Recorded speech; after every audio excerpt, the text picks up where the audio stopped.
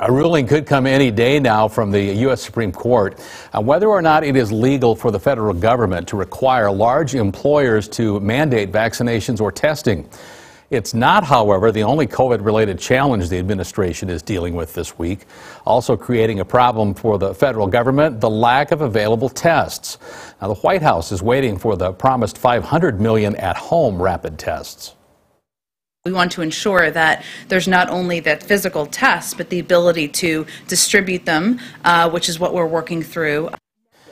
Now, the president pledged those free at-home COVID tests would be made available to Americans this month.